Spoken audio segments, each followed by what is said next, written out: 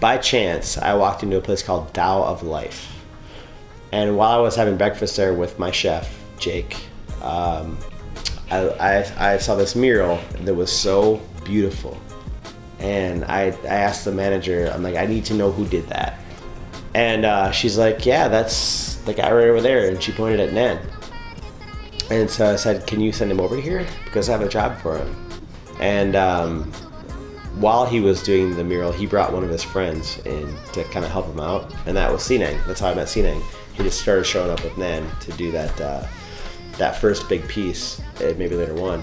And once I had made the decision to open Maybe Later 2 and I'd found the place, I had gotten to know both of these kids pretty well, and I was like, would you guys like to come up to Siem Reap and do like really big stuff? And also, I knew that they could do so much more, but I knew that they needed polish because they were very stuck in a particular style. And I called Yuya because we had just worked on this project. And I said, Yuya, would you be willing to come over to Cambodia to teach these two youngsters like how to become commercial artists, because I think that's where they belong. But they don't have a big enough tool set, and they don't have the understanding of how to approach it. They're just kids. And so he said yes. The biggest thing is that he was a muralist, right, and a street artist. And I had 4 by 4 meter walls that I had to cover, and I wanted them to be huge, massive, impressive murals. I wanted Maybe Later 2 to stand out and become something that like no one had ever seen before in Cambodia. And then we'll forecast, like predicted, oh, these two will be spectacular artists. They have hidden really good talent. And then he really wanted me to teach them with my related skill how to paint a mural. Like as an education teacher, art teacher, as a brother, as a family, as a team, you know. Now that I think about it, he gave me every single option that I can be challenged also at the same time. He's trying to make me grow. You know, one of them, you know, grew up in a shelter, you know, they both come from nothing. I come from nothing too. And that's why he chose me, because I can feel that they feel. They can feel how I feel. It's a Mexican restaurant, so I wanted Day of the Dead, like Dia de los Muertos. And in Cambodia, they have a holiday called Chum Ben, which is very similar in the sense that they honor their ancestors for 7 generations back. The difference is in Mexico and all throughout South and Central America, they have a Day of the Dead. In Cambodia, they celebrate this for 15 days. I was like, you know, why would you ask a Japanese guy to come over to Cambodia to do Day of the Dead Mexican artwork, and when he's never shown you for 1 second that he can do that? And I'm like, because you literally can't do anything. What I really see for this place is you're eating in a Mexican restaurant and there's a dead band playing around you. First week, really? I go, wait a minute, it doesn't make any sense to me at all. Because me, as a Japanese painter living in Cambodia, painting for Mexican restaurant in Cambodia, running by white American. If not, like, what's the connection? What? Why you Japanese and you painting Mexican restaurant? What? What's the story? I thought that would be easy to be working on schedule, but I partied a little bit a lot in the past half. I didn't spend much time with my students. I was going out and drinking with my new party friends. And then next day, oh, you hangover town. Yuya, he blurs the lines between work and play. And so it was obvious that he was falling way off schedule. And I'm like, dude, you need to work. You were brought over here to work, and you were brought over here to spend time with the boys, and they've been neglected, and you'll show up and give them assignments and just leave them isolated. And I'm like, that's not what this was supposed to be. Like, you were supposed to be with them every day. So I had to buy another airplane ticket. That's my fault. Behind the schedule, no excuse. So I was, you know, acting unprofessional artist. And then Will pointed out, oh, I'm sorry. At the end of the day, the end result is Nan and Sinan grew so much under him, and they miss him every day, and they love the fact that he can play so hard, but when it comes time to do work, like when it comes time to be serious, Yuya pins them down, pins himself down, is like, we're working now. And so he can shut off the playful Yuya when it's time to work, but when he says, we're working now, they just fall into line. And both of them have told me that they love that about him, that he could be so serious and like so focused and so like dead on about his art, and then he can turn that off and he can just be like all play. The main imagery I spend most of the time to finish the room with the big skull holding like a 50s looking microphone. And he wanted to do the huge like lead singer or a huge like skeleton on the left side, and then Yuya came up with this brilliant idea to do like a 50s style mic on it, and then he put the guitarist on a kind of a swing set.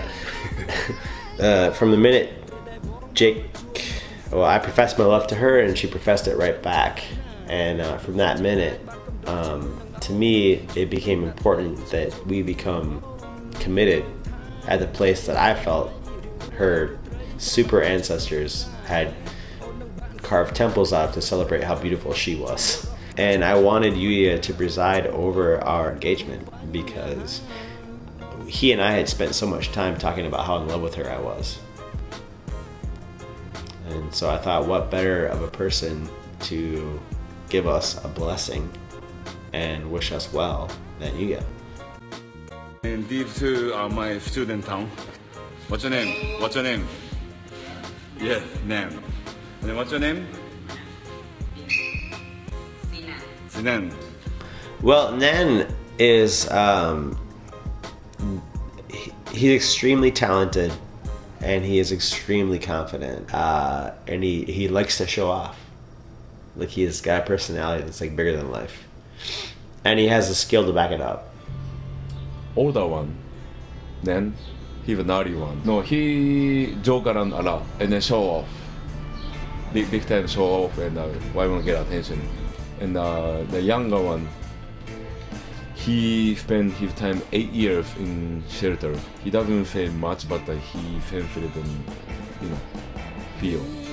And Sinan is just quiet, mild-mannered, and so polite and so damn sweet. He never wants to show off. His technique and his skill, I mean, maybe that is a symptom of his patience as a personality, but the kid can do anything. I'm gonna take you to upstairs.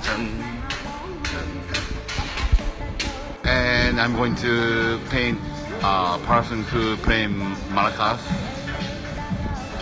And we discussed how the maybe later thing should go on the wall as you exit. And then behind the bar counter, I painted the octopus, huge octopus with the old-timey scuba diving suit. And then on the right side, trippy-looking vegetable restaurant master, and then little goofy banana phone hello guy, and peppers. And then left side, pepper, onion, paprika. So made it look like a lucha libre related, like a Mexican wrestler, art mask. And then he did the lucha libre wrestler. That painting, like, I walk into that room every day and I'm just like, fuck, that's awesome. And then lucha libre guy, the wrestler guy, breaking the wall and then fly out. And then I put a Naga tattoo and dragon tattoo. So you see, like, I wanted to put something like a Yuya-ish type of word. Right. Yeah, and he agreed, oh, that's cool, Yuya, do it. Tattoo, sure. I wanted to honor him. And I said, we need to get a picture of him with a banana in his ear because I want to make a shirt. But like, everywhere he went that day, everyone was going to be wearing his shirt. And I had all of the people from the supermarket wearing them.